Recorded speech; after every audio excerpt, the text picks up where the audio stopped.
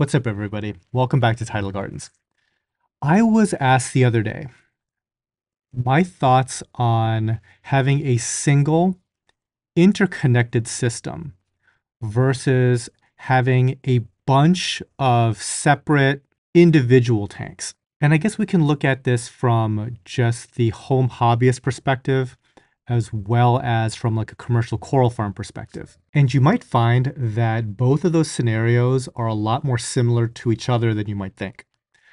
What we have done here at Tidal Gardens is largely interconnected systems, but multiples of those. The smallest systems that we have are roughly 1,000 gallons. They might have 4 or 5 actual aquariums that tie together into a centralized sump. We do have the occasional outlier tank, for example, for quarantine, things like that. Becca's show tank is its own standalone tank. Pretty much everything else is interconnected in some way. Our biggest aquariums are about 2,500 gallons total, and it is aquariums that are in the ballpark of 300 to 600 gallons tied into a single 500-gallon sump. The advantages of having some interconnectedness is you really leverage the equipment that you have. So, for example, you really require one protein skimmer, one calcium reactor, one dosing system for kalkwasser, and you've covered, again, 6 aquariums plus your sump, right? To total up to that 2,500 gallons. That's kind of nice because the alternative is you have 6 sumps, 6 protein skimmers, 6 calcium reactors, 6 dosing containers. And it's not even like 6 dosing containers. It's like 18, because you're likely doing calcium, alkalinity, possibly calc, maybe magnesium, maybe trace, but you've got other things going on. And then on top of that, if you wanted to do reaction chambers for like carbon or for GFO, maybe you want to experiment with ozone on a few of those systems. It doesn't scale well once you have more than like 1 or 2 tanks, right? That multiplicative effect of needing all of that extra gear, it can be very cumbersome. Having said that, we are slowly seeing the benefits of having some completely separate aquariums. There are some problematic things that just happen in aquariums. You might just get an onset of like Valonia or whatever that lettuce algae is, like ulva, vermitid snails happen, aptasia happens. And despite your best efforts of getting them out of a system, they're always going to persist in super large interconnected spaces. Just because the tanks themselves, you could isolate them, you can razor blade them so that there's not a single molecule of biological matter going on in that tank.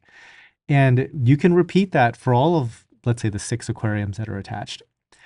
But unless you're willing to literally take apart all of the plumbing as well, there's a mile of plumbing probably in Tidal Gardens. Like there's so much potential areas, surface area for little problematic things to persist. And looking at the aquariums, you would never think, oh, well, there's an issue with blank. You'll really never see that here.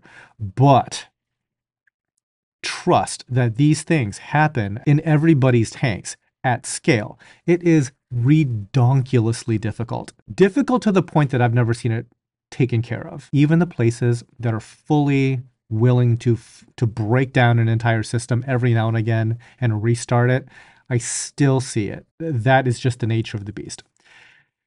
When you have completely isolated small aquariums, you probably still will have some chronic baseline of all of these things. But in those types of systems, you really do have the ability to hard reset. You can leave a small, let's say a 60-gallon tank empty for 6 months. You can do that if you have 20 other ones, right? You can just do this rotation of, I'm just going to dry this thing out, fill it with vinegar or whatever the heck else, and just kill everything. And once it is sufficiently dead, you can kind of like swap things over. And that process of swapping and constantly resetting, it could theoretically do the job. But I mean, even then, it's the work still has to be done. And a lot of times, these chronic issues outlast your persistence, let's just say. But there is that benefit to it. The other big benefit that I see with having completely separate systems is that we lean very heavily on the organism's ability to adapt and adjust to their surroundings. Because if you guys have ever been diving, it's like there's not a ton of variety sometimes just when you're diving in that one location. It might just be like a field of hammer coral. It might just be a field of acropora. The idea of a huge amount of biodiversity, I don't know, it's a lot less than you might think. What is good for, let's say, a high-end, very delicate SPS like acropora?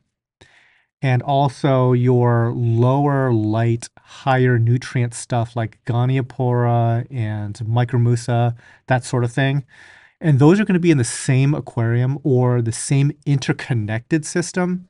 It's not ideal, definitely suboptimal. And we've noticed it when we're bringing a lot of things like Micromusa into our systems. We run them through like a long quarantine phase. And in quarantine, when they're basically by themselves, they do really nicely. Once we put them into our farming system, that happens to be a little bit dialed in more towards like that acropora end of the spectrum. Yeah, there's a noticeable decline. They're not necessarily dying or anything like that, but they don't have that same fluffiness. They don't have that same growth rate. There's just something that's upsetting them. And it could very well be it's just not dirty enough. There's not quite enough nitrate. I think that the nitrate in that system might have been 5.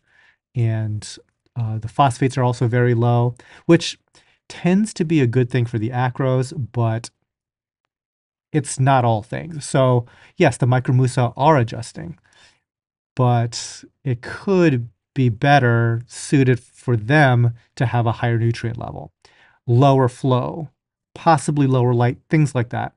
And in these interconnected systems that had that roughly share that same chemistry, you don't have that same kind of flexibility. One thing that is kind of underrated or a concern that is probably not taken as seriously as it should is just coral aggression. And it is nice to be able to have monocultures knowing that there isn't that kind of interaction going on. This is totally an anecdote, but it is something that I buy into. We have seen bubble tip anemones of different varieties not play well with one another. Like if you happen to have like a certain kind of color morph of this and this other color morph of another different bubble tip, and you have them in the same system, not even in the same tank, just in the same system, it seems like one kills the other somehow. It might be a pathogen, it might be some kind of chemical warfare, but you end up with just the one variety. One of the suppliers that we like to work with, they have like 50 or so different types of bubble tip anemones. Every single one has its own separate aquarium. They do not share water or anything like that. So they've had to build out that infrastructure 50 different times, and they're cool with it. So yes, having that flexibility and minimizing that type of aggression, I think that that is also a perk that we're looking forward to taking advantage of with separate systems. When it comes to maintenance, that's where I think that the interconnected systems will really shine because you're only cleaning one protein skimmer cup. You're only checking on that calcium reactor once every quarter, maybe, filling it up, making sure that the bubble counts are all right. But if you had a bunch of them, I don't know if you guys have ever done this, but have you ever serviced 6 calcium reactors in one day? It's not that fun. Even 6 protein skimmers in one day, not that fun. Sets of filter socks. I guess you could do it all in a batch, but it's not amazing. So there are maintenance hassles when it comes to having a bunch of individual tanks versus having that interconnected system. And I guess the last thing that I'll bring up is redundancy and risk management, I guess. So if something terrible happens in an individual tank, it's really that only that individual tank that's affected, right? So let's say a heater goes bad. Single aquarium affected, not 2,500 gallons. If heaven forbid there's a tank leak isolated to the single aquarium. If, for example, the return pump fails, that's a single aquarium problem. Not great, but it could be a lot worse. Now, in a really big interconnected system, though, you do have some scale up efficiency when you're designing in redundancy. So that situation of multiple heaters.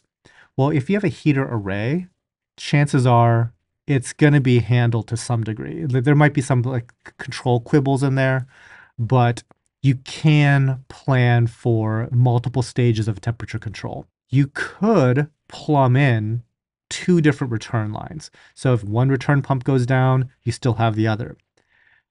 That line of thinking to individual tanks doesn't scale as well because now you're talking about two return pumps per tank. You're talking about a heater array for every single tank. You could still do it, but it's tougher and way more expensive. I don't have any regrets with how we've set up the coral farm here, but I do have to say that the next cluster of aquariums here is going to be individual tanks. We do kind of have the floor space to have the benefits of both worlds, and that is something that I'm looking forward to. Anyways, guys, some food for thought. Until next time, happy reefing.